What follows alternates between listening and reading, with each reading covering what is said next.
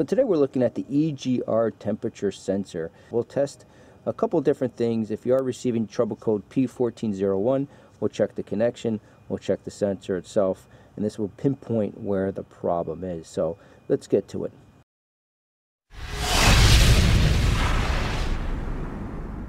Now the first step is just finding the harness connector for the temperature sensor. Now that sometimes can be the hardest part. Best recommendation I can give you is do a Google image search. So for example, this is a Nissan Maxima. So type in your model year, Nissan Maxima, EGR temperature sensor, and a lot of times you can dig up schematics showing where the connections are. So what we're going to do is just disconnect this. Okay. And then we're going to see if we are receiving a voltage. Now to do this, you have to turn on the ignition to your vehicle. Turn on, don't start the car, don't crank the car, just turn on the ignition. And then we'll take a voltage reading.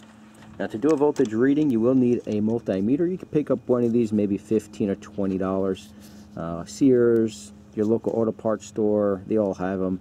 In this case, we want the volt setting. And we should see roughly 5 volts worth of power getting to this harness connector. So let's see what we end up with. Okay, so the way that this is set up, if you've never used a multimeter before, right here is your negative wire. This goes to ground, so any good metal point on the body. And this is your positive lead. Now in this case, we need to touch terminal number 1, which is this guy on the left, okay? And again, the ignition key is turned on, and we should see roughly 5 volts worth of power getting to this harness connector. So let's see what we have. And we have 5 volts, as you can see, 4.8 volts. So that's plenty of power. So this verifies that power is getting to this harness connector.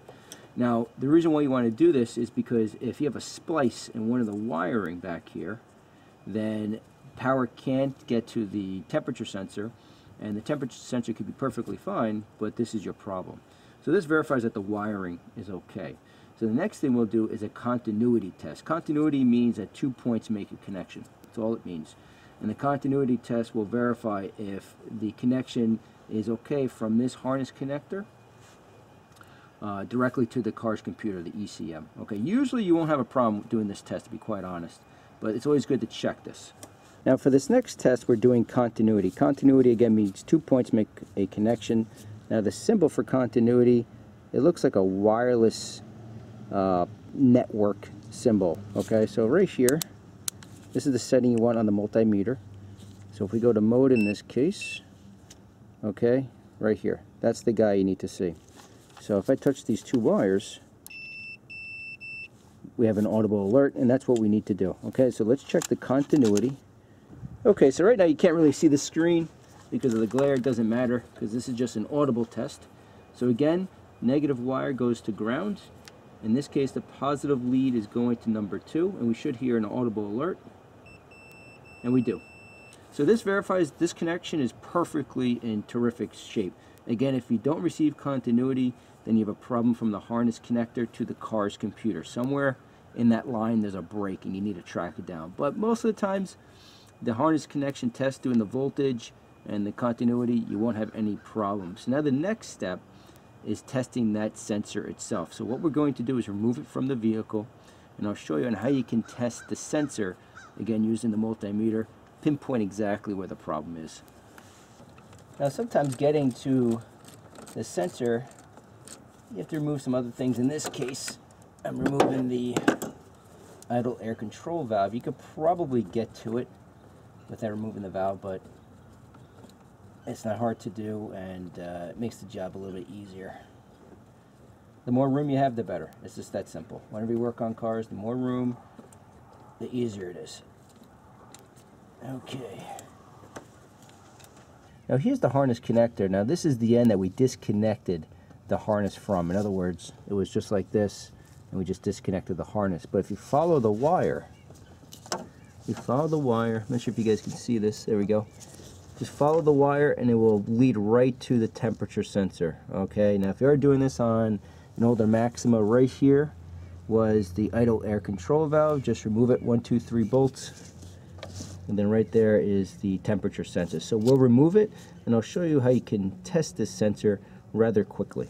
Now filming this is a little difficult so you guys can see this, but let me just show you exactly again where it is. So right there happens to be a 14 millimeter. I did spray a little bit of WD-40. So what I'm using is a very small wrench, okay? And then what I'm going to do, actually let me zoom out here. It's a small wrench. Now the room is so confined I can't really get enough grip to get my hand on it, so I'm just going to take a screwdriver. So I'll place the wrench over the nut, and this will be my pulling point. I'll hold the screwdriver, and hopefully it comes loose. It's either it's going to come loose, or it's going to strip, and that makes everything a lot worse. So let's see what happens. So place the wrench over the end. Make sure you have enough room here. Screwdriver. It's a little funky. Okay, hopefully, I hope you guys can see this, but just yank on this, and I think we got it. Okay, we did. Sweet. Okay. And let me zoom out here. There you go. There's your temp sensor. So what we're going to do, I'm going to grab a pot, put some water in the pot, and heat it up. And as the water increases in temperature, we should see a resistance reading by using the multimeter. I'll show you exactly what I mean. Let's jump to the kitchen. Now for this final step, we'll be taking a resistance reading of this temperature sensor. Now if you have a hair dryer, you can use a hair dryer for this step. I don't have any hair, so I don't have a hair dryer. But in this case, we'll be placing this on a stove. We'll be placing the sensor in a pot of water.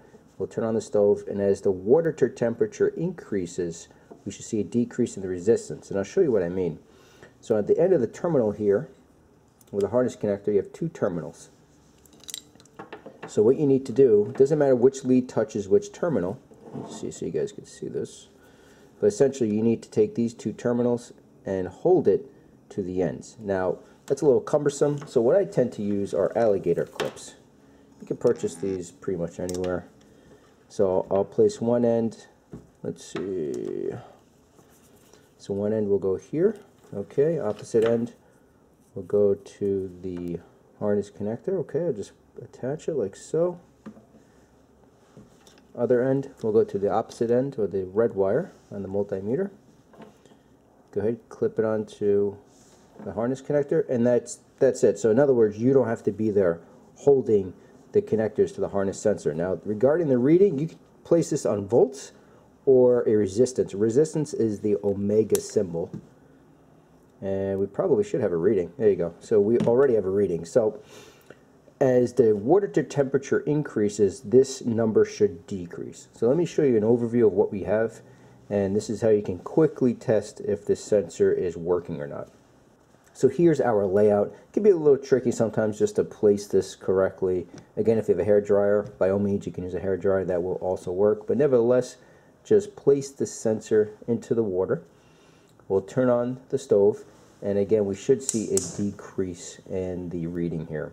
So this is just a very, very quick test if this sensor is working or not. Regarding the pot, my recommendation, don't use a pot that you cook in. Okay, use a pot that you have lying around that you just use for whatever the case may be. Don't use a cooking pot. You don't want dirt and grime in your food. So these are the steps involved if you are receiving P1401. Now in this case, I'm not receiving that specific code. I'm just doing this video as a how-to. But if you're receiving this code, check the harness connector. If all the connections are good, chances are it's just the sensor itself. Now there's one last possibility. If you did all these tests and you still have that P1401, slight chance it could be something called the EGR solenoid valve. That's a separate sensor all by itself. I do have a video already on that. I'll include the link in the description box. I'll also include it as a card.